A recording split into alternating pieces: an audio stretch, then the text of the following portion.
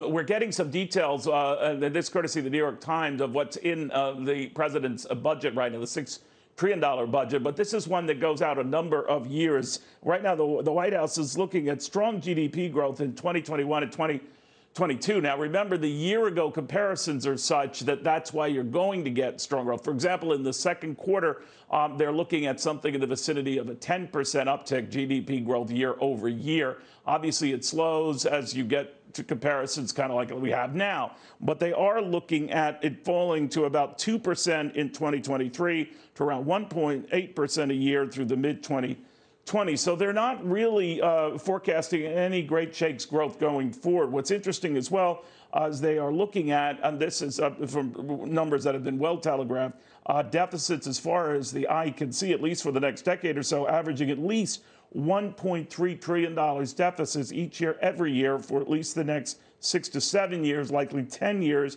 And here's the number that stuck out in my head, that the overall debt level will eclipse 117% of GDP by the year 2031 as things stand now. Now, that might sound like some gobbledygook. Let me explain it to you, though. It would sort of be like you looking at your financial worth, your assets and your liabilities. If you own a home, but you owe more on your home than it's worth, that your debt, your obligations are greater than all your assets, that you're in the red. We as a country are in the red. We are deep in the red. Everything we have and produce as a country dwarfed by what we owe in this country.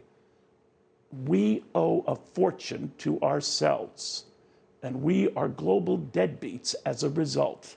The fear that builds on this, if it ever registers at the corner of Wall and Broad, is eventually people might think twice about investing in you if they think that you are getting to be more of a deadbeat.